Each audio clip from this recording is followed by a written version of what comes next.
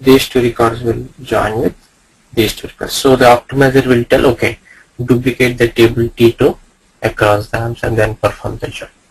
This is one of the scenarios.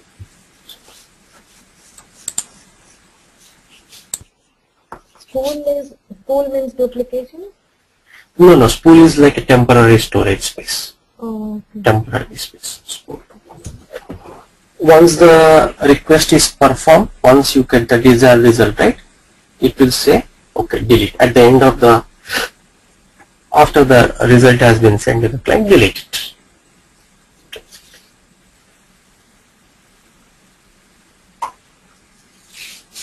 So this is how this is one of the join scenario. There is other cases as well, but this is a general simple scenario I can explain.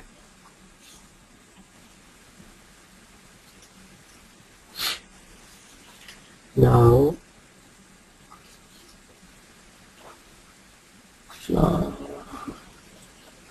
some of the again same. Yeah. So basically it's traditional join like SQL, but it's keeping the same table in the memory and it's retrieving fastly. Yeah, basically data distribution. Okay.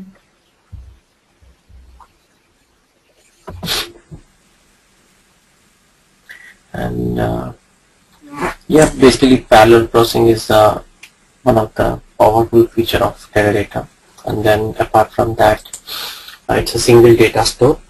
You store the data in a single data store and can be accessed by two different kind of clients. One is a network attached and the other is a channel attached client. Network attached client is the OS related to the Windows, Unix, Solaris, MPRAS, other stuffs. Channel attached is the mainframe client. So two different clients we can access the Teradata server. One is a network attached and the other is a channel attached, the mainframe. And then it can automatically recover from some of the software failures. It has that capability, and at the same time Teradata provides data integrity as well. Like it is similar to any other database. Like when any transaction happens in a system, right, the transaction should be either complete or rollback. So same thing applies even in Teradata environment. So either any transaction happens, right, it takes care that the transaction happens completely or it gets rolled back to a previous save state. And scalable growth, as I said, like if the number of nodes in the system are being increased, right, then the performance of the system will be linearly scalable. And then SQL, yeah, this serves as a standard access language, structured query language, which is used to access the Teradata server. Yeah, so But then you have in this diagram we have random numbers. What are those? 1 second. The architecture.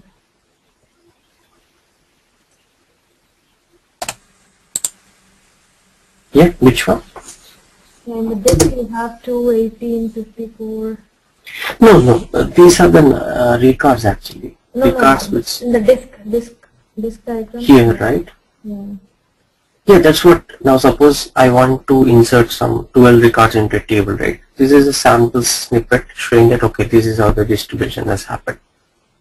Oh. A record which a value 2, a single column, assume a single column record, has been sent to AMP1. A record with a value 18 has been sent to AMP1. A record with a value 80 has been sent to AMP3 in that fashion.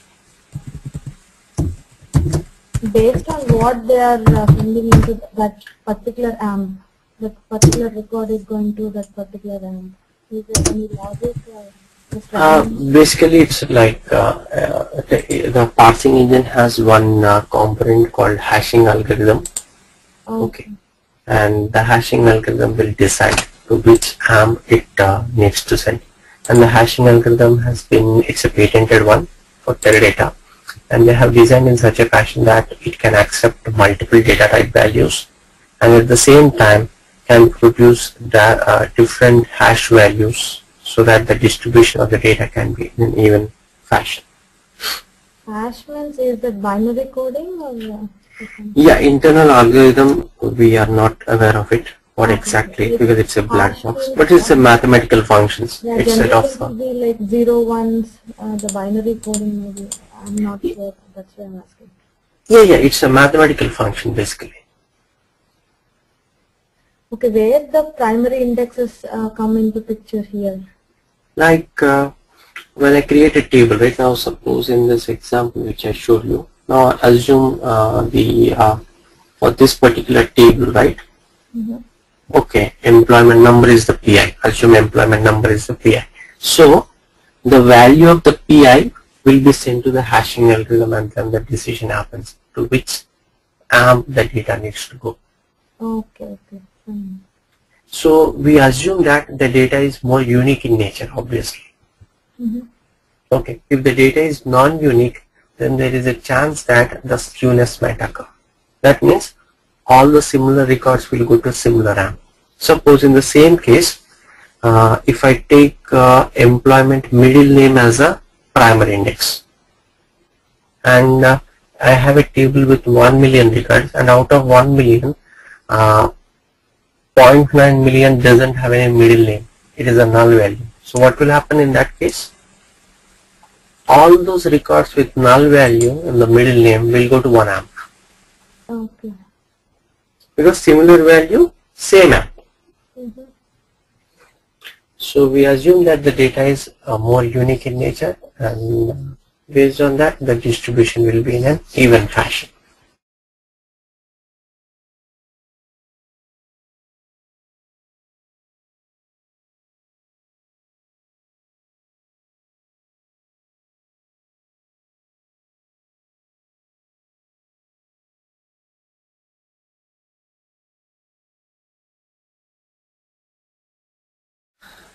That's it for today. And then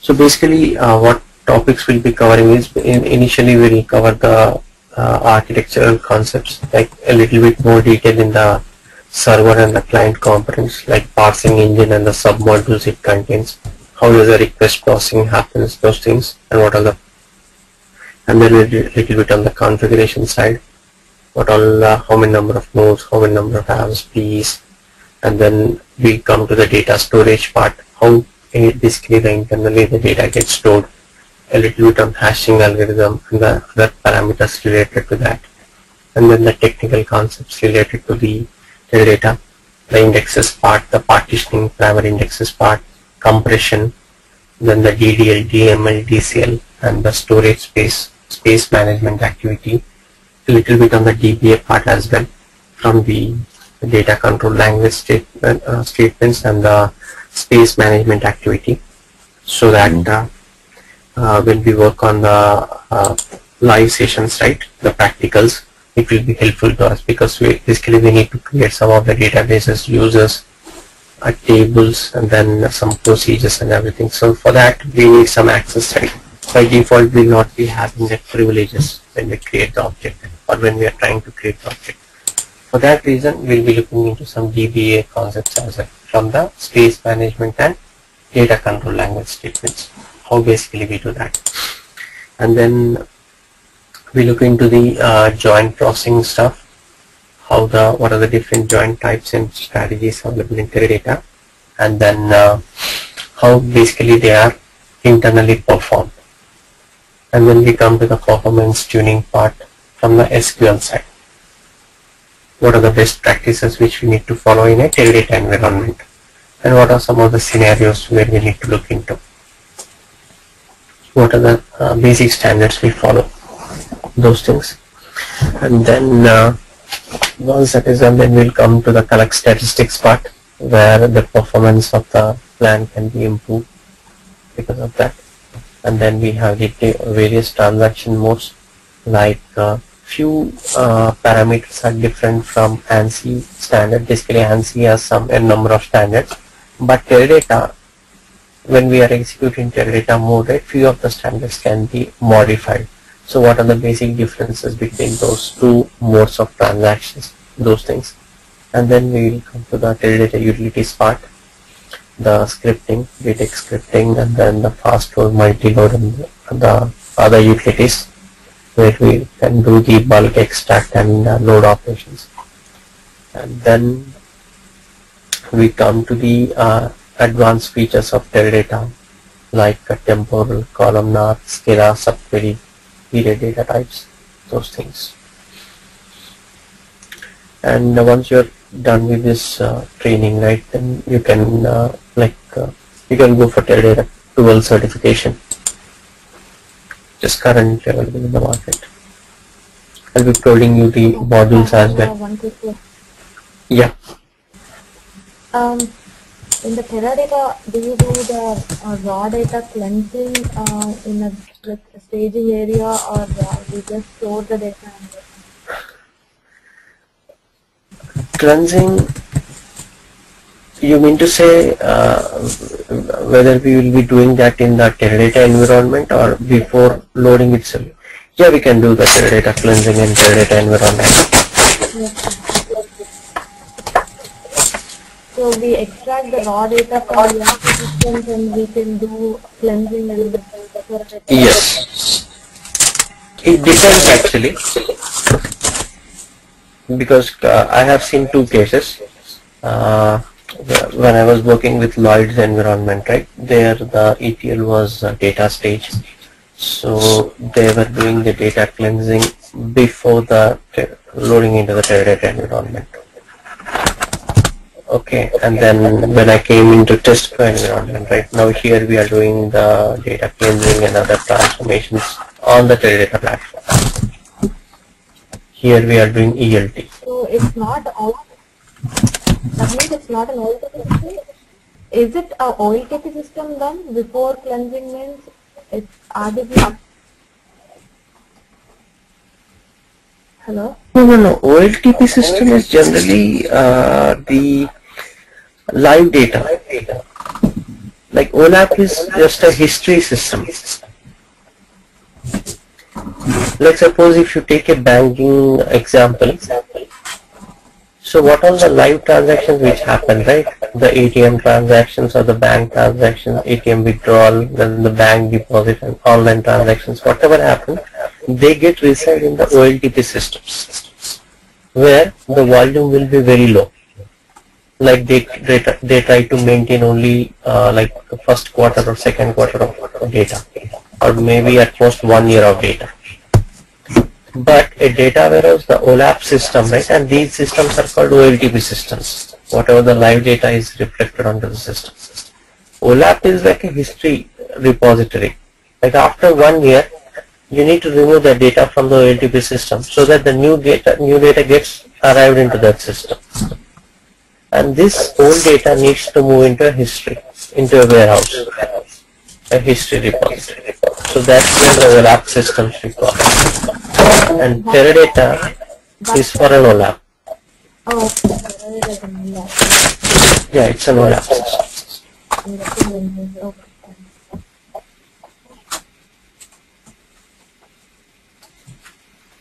And respect to the data cleansing part, it's not nowhere anywhere business standards are mentioned that we need to perform only ETL or ELT. It's up to the business and the tools which they use. So currently here in Tesco we use a ETL tool called, not an ETL basically, it's mostly a collection of data modeling, ETL and reporting tool kind of a thing. So basically it uses the facilities and the features available in Teradata. So it prefers mostly ELT, extract, load and then transfer. And apart from the training module, right, like if you have any questions or any topics of your interest, if you are working on any module with Teradata, right, and if it is not covered in that modules, then you can let me know. So once the regular training is done, then I can discuss those topics with you. Yeah, So this sure. module has been just generalized in a fashion for just like 2 to 3 years of experience persons.